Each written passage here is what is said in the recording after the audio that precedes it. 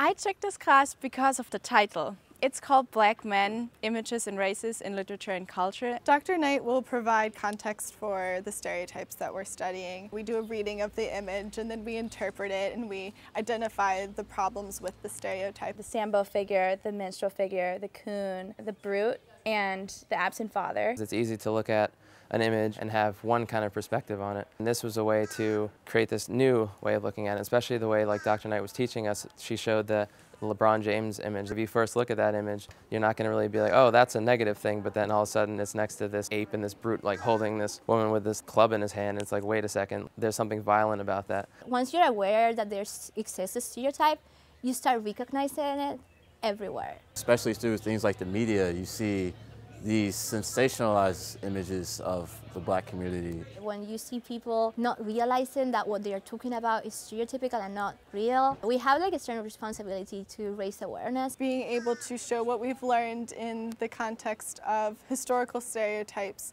and how they are still around in today's media. We are very happy that so many people actually came and are interested in our project. I was very excited about my topic when I chose it, and I can tell that I'm still very excited about it when I talk to people. I try to be more critical when I see a movie, a TV show, think through it and say, is this problematic or not? In learning about how these stereotypes have typically been associated with the Black community, we're coming to understand not just how they're projected, but why they're projected. This is important. There's people whose lives are being affected because they're stereotyping. It is very important to be aware that the stereotypes still exist. You may not necessarily agree with it, but when you're able to understand it and appreciate it, you're able to develop and synthesize new ways of thinking. By changing the way that Black men are perceived, we'll be able to change the image of them altogether into a more positive outlook.